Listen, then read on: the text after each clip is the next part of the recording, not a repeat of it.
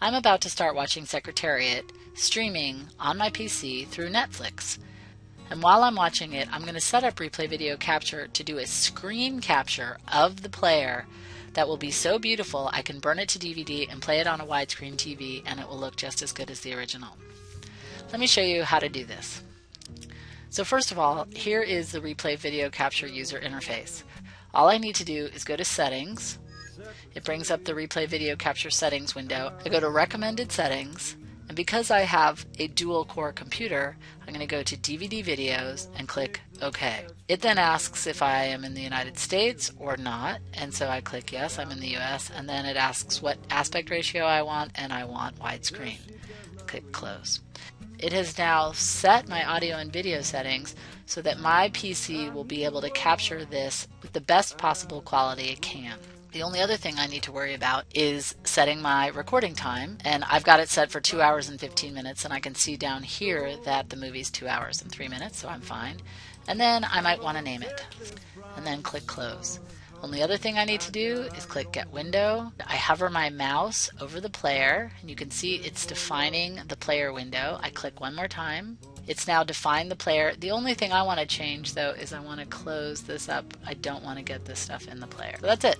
So that's the size of my screen that's going to get recorded. You always want to try to make your screen as small as possible. You don't want to record in full screen mode because that just takes too much of your computer processing power, and you want to focus the computer's processing power on making sure you get as beautiful a picture as you possibly can. So that's all there is to it. I now just click Record on the Replay Video Capture user interface and play. And I am all set. Once you finish recording, all you need to do is click View. It brings up the Saved Recordings window, and here is my file, Secretariat. If I right-click, rather than go to Convert Burn, I'm going to go down to DVD and make DVD files. It brings up this little window, Make DVD Files, and look how quickly this is going. It's creating the files that I'm going to need to burn to DVD, and then the DVD burning process takes no time at all. We'll hurry up and finish this. Normally, encoding the DVD and burning it could take as long as an hour and a half, sometimes longer. This process takes just a few minutes.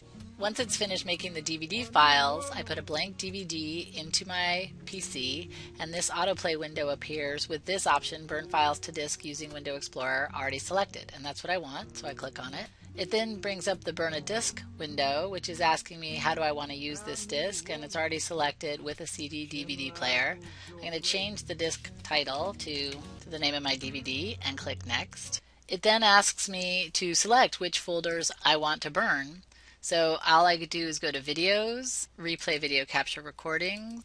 There's a DVD folder within it, and there is my Secretariat DVD folder. I click Burn and Burn to Disk.